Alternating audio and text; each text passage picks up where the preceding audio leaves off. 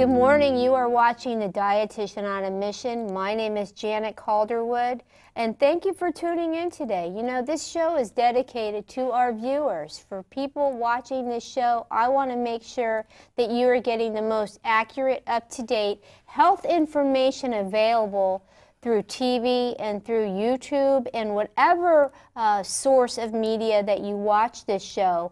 Again, I have a wonderful registered dietitian in the house with me today, Jennifer Vargo, not only a personal friend, but a wonderful, great nutrition educator, and she is here today, and we're going to play a fun game with her.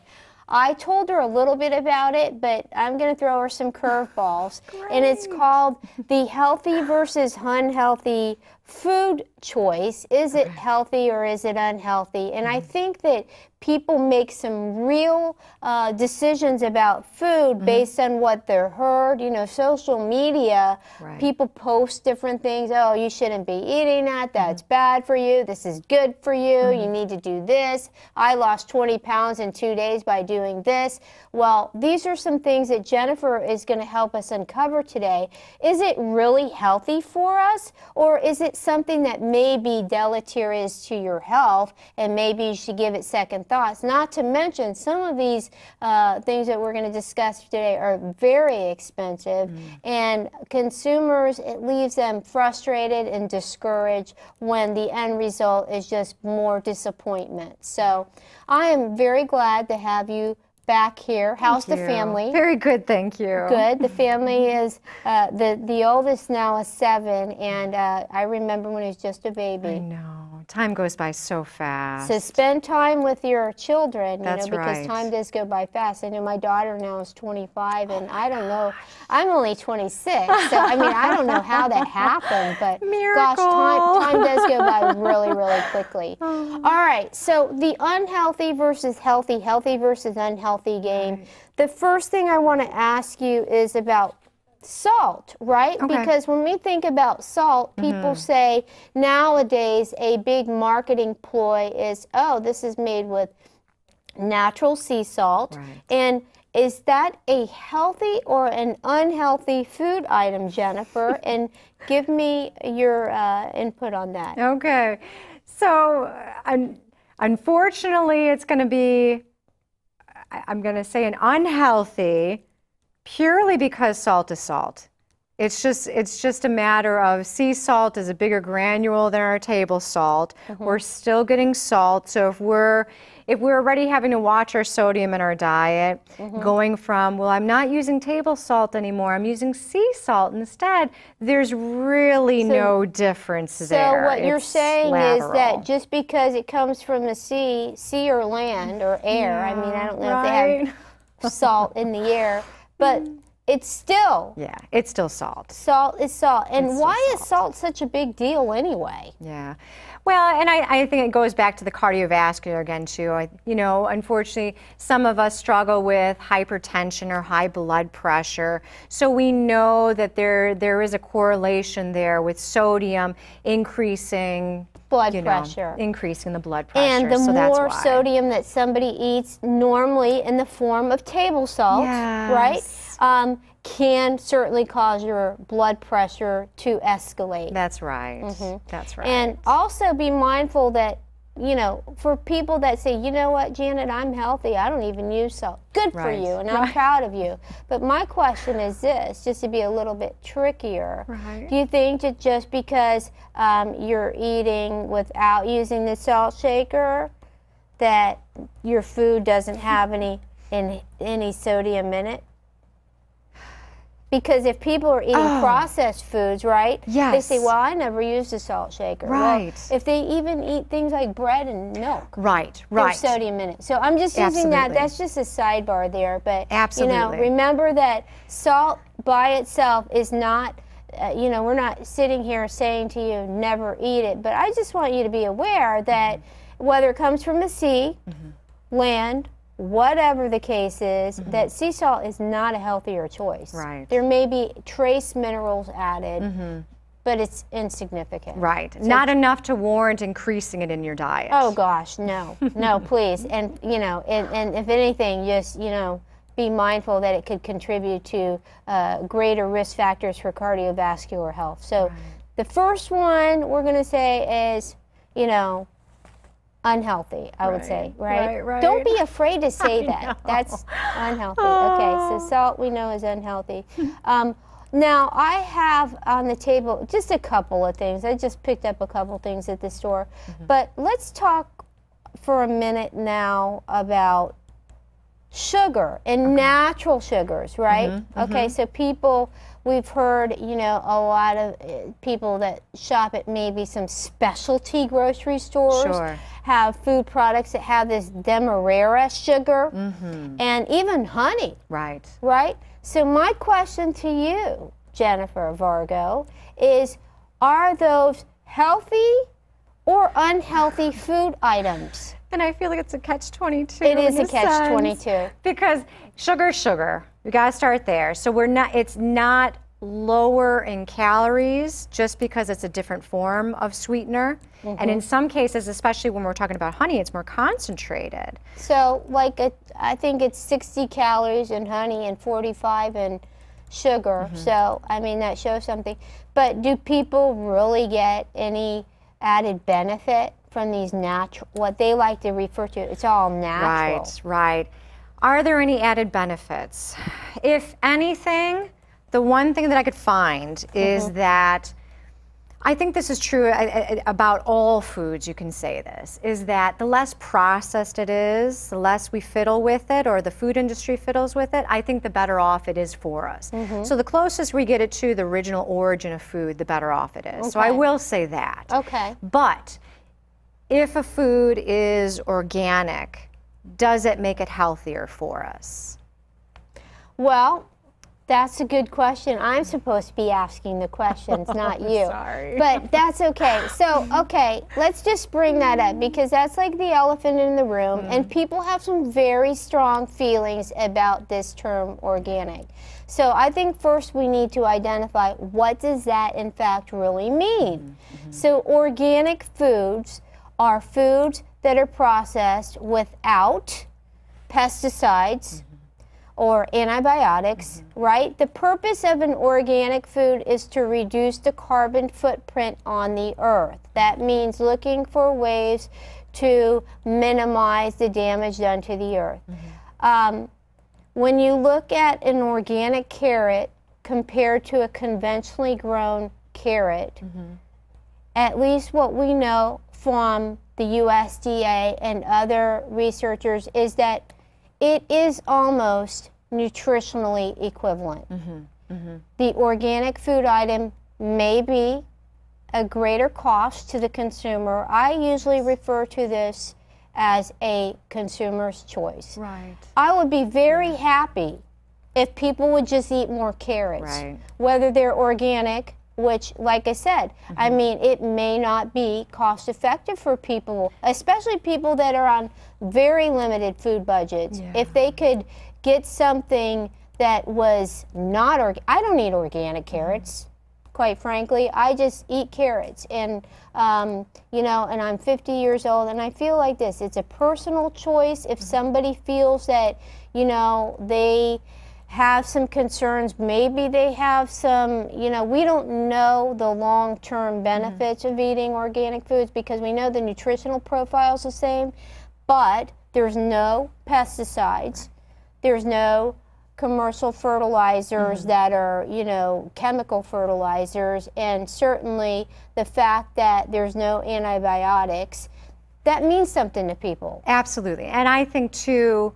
that we are all individuals, and for some of us, our needs are going to be different. And perhaps for some people, their sensitivities are different than others, which for those people, they may have to seek out organic because of the sensitivities that they may have. And I say this, you know, if it's right for you, it doesn't mean it's right for everybody else. And if it's wrong for you, it doesn't mean it's wrong for everybody else. So, you know, if you enjoy eating organic foods or whatever, you know, let's just be careful that people make individual choices, and, you know, that we'll leave it at that. I will say this, that An organic chocolate chip cookie, and people that watch this show have heard this before, an organic chocolate chip cookie still has just as much fat and sugar in calories as a regular cookie. Right.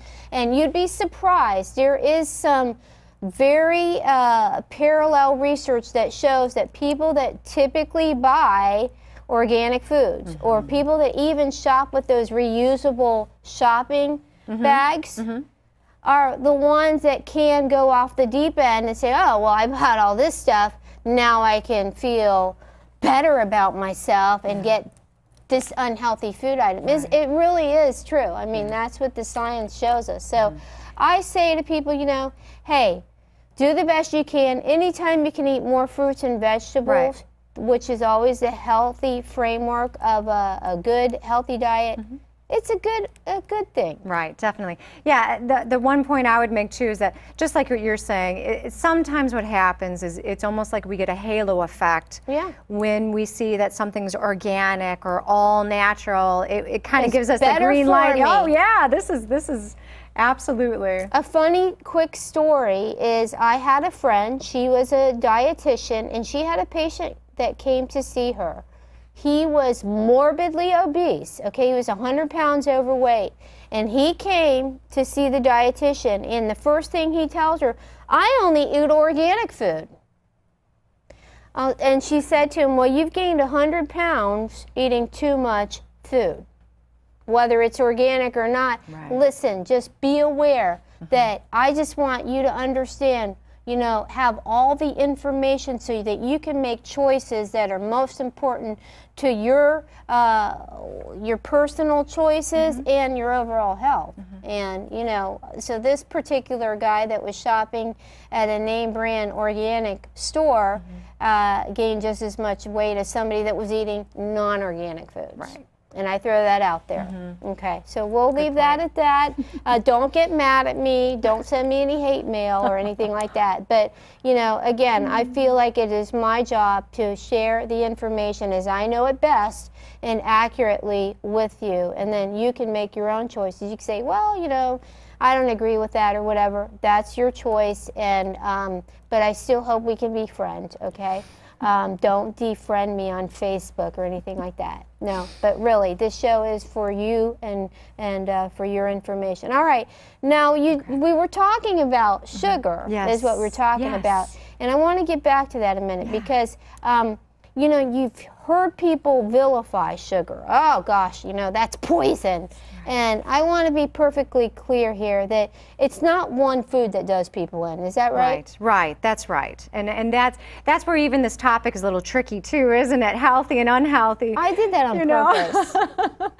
So it makes it tricky because, in a sense, we don't really want to treat foods that way. No, we don't. It would be nice to make them neutral. Make foods neutral, because what happens is if you set food up, oh, that's a bad food, you shouldn't be eating that. What happens when you eat it? Gosh, I hear this all the time. I cheated on my diet. Why? Because you ate a piece of chocolate? I mean, come on. I mean, so let's talk about the 80-20 rule. Right, yeah, that's a great rule to have. This rule is one in which, you know, what's considered a healthy diet. And there's a concept of this 80-20 rule where 80% of the times you're choosing foods that are healthy and nutritious and nourishing to your body. The other 20% of the time you're choosing foods that you're enjoying without guilt or shame. So purely for the joy of it. Yes, purely for the joy of it. So we want to focus on whole grains and low-fat dairy and lean meats and legumes, and then, you know, some of those healthier fats like that come from avocados and nuts and things like that, salmon and so forth. Did I forget anything? No, those are fruits and vegetables, of course. And then, you know, making some of those maybe foods that don't provide a whole lot of nutrition to your diet, like candies and things like that, as an occasional food. Like, we don't want you to go to a birthday cake and think that you have to have, you know, a piece of fruit as their birthday substitute. I mean, you came to my birthday party. I did. Did I have cake? Yeah. Did I eat it? Yes. I had my cake and I ate it too, and it was delicious. But I don't do that all the time, and we can't do all that time. If people eat everything they want to eat whenever they want to eat it in unlimited quantities, they cannot weigh what they want to weigh. Okay, and so I say that. So you know, a lot of these decisions and choices is really in your ballpark here, and you know, use your discretion. What's important to you? Maybe you know, I'll give an example for myself. I like to, when I do use that 80-20 rule, occasionally I will choose something like vanilla ice cream as one of those food items for me. And as you know, that a serving of ice cream, the premium ice creams have up to 250 calories per half cup serving. But the natural ice cream that I choose is 130 calories for half cup serving. But, you know, again, so I was able to make that choice, but I still ate the ice cream, you see? And I didn't beat myself up. I said, oh gosh, you know, you're going to go to hell in a handbasket because you ate that. And I think the thing to think about too is that when you do allow yourself that 20% rule, enjoy it. And don't do it secretively. Sometimes we hurry up and we go around the corner and to another room and you hurry up and eat it. But then what joy did you get out of it? It seems secretive. It seems guilty. It's a moral thing.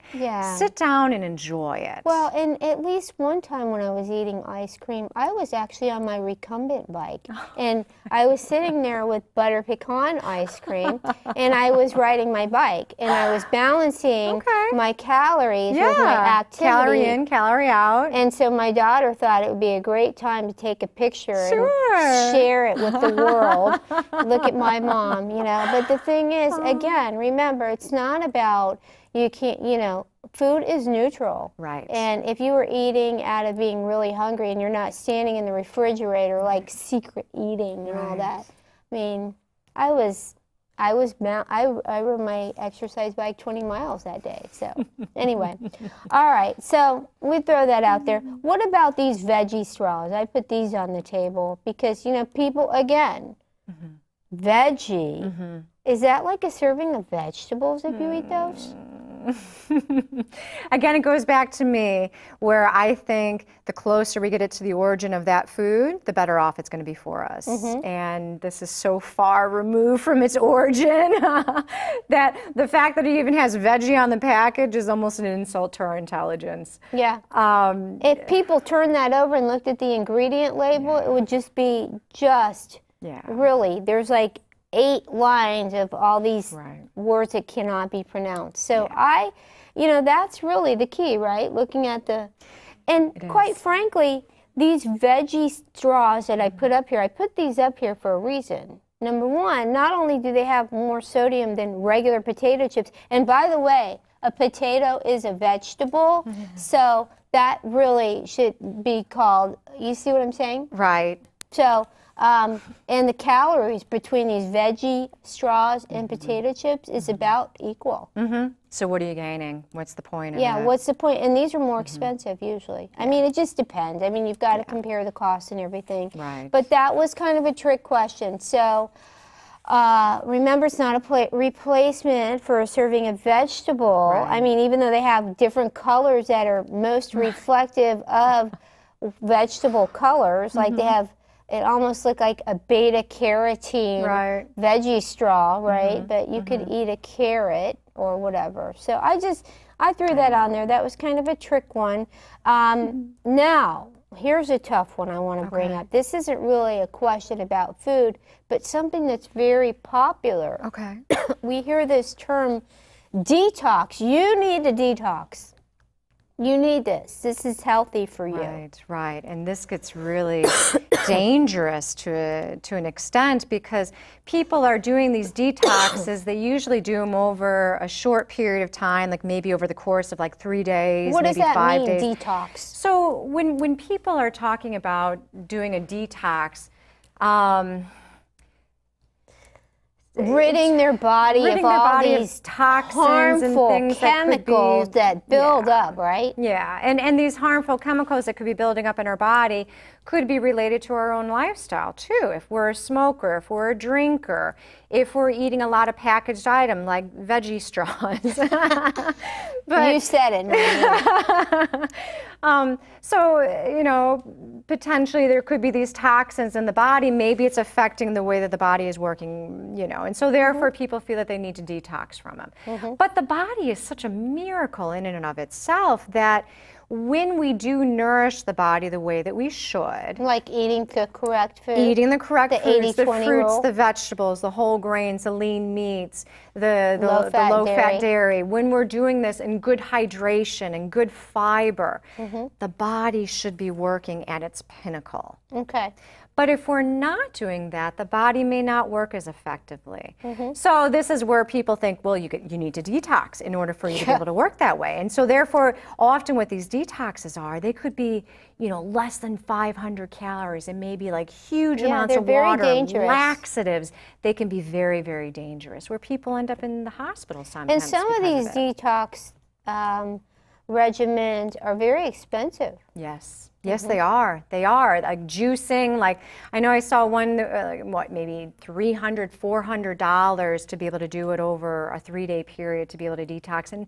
And a lot of times people would do it in the vein to lose weight, and they do lose weight. Temporarily because of this huge water loss that they're experiencing. So, and then as soon as the detox is over, that weight's going to come right back.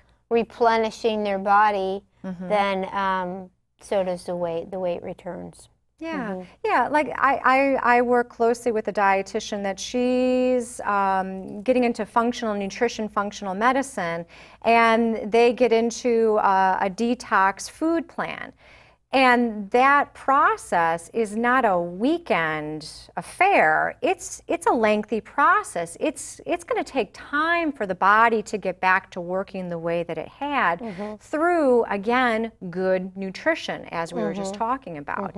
It's not a quick fix. It's a lengthy process in order to get the body back to where it needs to be in order to detox. I like your point about, you know, really when you talked about really being mindful that, you know, the more ingredients and things that have in the food. Every time I think about food manufacturing and things like this, that people are buying, they're compelled to buy things based on their taste buds. Right. And we really can't just go by that, because I usually refer to this term as hyperpalatability. And that means that if something doesn't taste very good, right, people are not generally going to spend their hard-earned money paying for something like that. Well, I don't like vegetables. They don't taste good. Right. They're not rewarding. I'd rather have veggie straws. Okay. Right. Well, there are ways that people can certainly flavor and season their vegetables, and we will have, you know, some upcoming shows about strategies to help with that. But again, any opportunity that someone has to do the right thing makes it easier the next time. How difficult was it to get your children to eat vegetables? I think it's also a matter of setting the example. Setting the example in repetition? Right, right. So we always eat as a family. We always eat at the table together.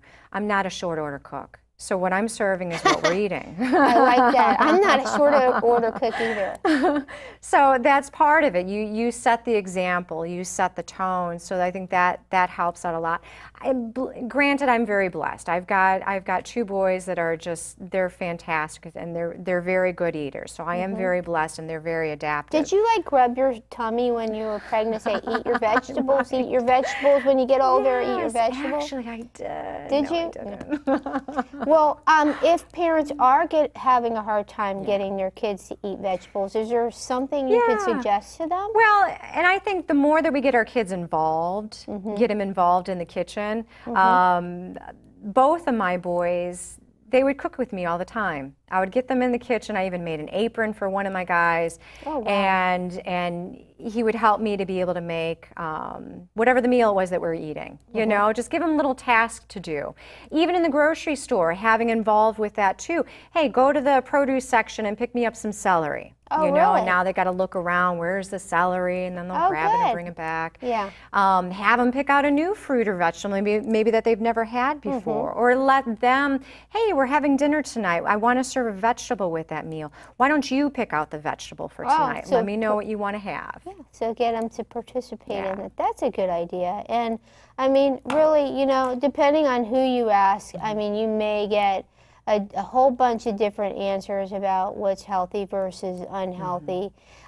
Certainly, you know, cooking methods can be a big part of that, Sure. right? I mean, you can take something that starts out healthy, like a lean piece of chicken. I'm going to use that as an example, without the skin, right? We know skinless white meat chicken is less calories than the dark meat chicken, which tends to have a little bit more fat. But again, I mean, then you've got to think about all the opportunities that people can have to make it unhealthy or healthy. Right. Okay, so let's just talk about that. Like, what are some healthy cooking methods that people can use? Yeah. Grilling can be good, you know. Baking can be another, or roasting can be another great way to be able to do it. Pan frying things is kind of where we're going to the dark side a little bit. Because typically if you're going to do that, you're going to be adding some fat to it. So, you know, and it has its application. Moderation, I guess, is always a great disclaimer there as well. You know, we can pan sear or pan fry some things if we're using just a little bit of oil. We're not talking about tablespoons. I mean, and people can take something as healthy as a monounsaturated oil like olive oil, which is predominantly the monounsaturated oil, and just laden everything with that. And again, okay, you're taking something that's really a healthier fat, right? And then using so much of it that you're getting, like, by the time the more quantity you use, you're getting a lot more fat, calories, right? Even like something that we see a lot, people think that coconut oil is like the end-all cure-all for everything. And I just usually warn people, hey, it is still a saturated fat. Saturated fats are the most harmful fats of all. We don't have any research that really supports including or making recommendations for this type of fat in your diet to help promote optimal health, do we? Yeah, it goes back to almost like we were talking about before, the halo effect. Because we know the health benefits associated with olive oil, sometimes it makes us go, well, a little bit more is better. A little is good, more is better. Sure, absolutely. But you all that are watching are very smart people if you've been watching the show. I know that you can use your brain and make good choices. It's always a pleasure to visit with you in the TV room of your house, and thanks for tuning in. Jen, thanks for being a part of the show. Look forward to seeing you next week here on CTN 10.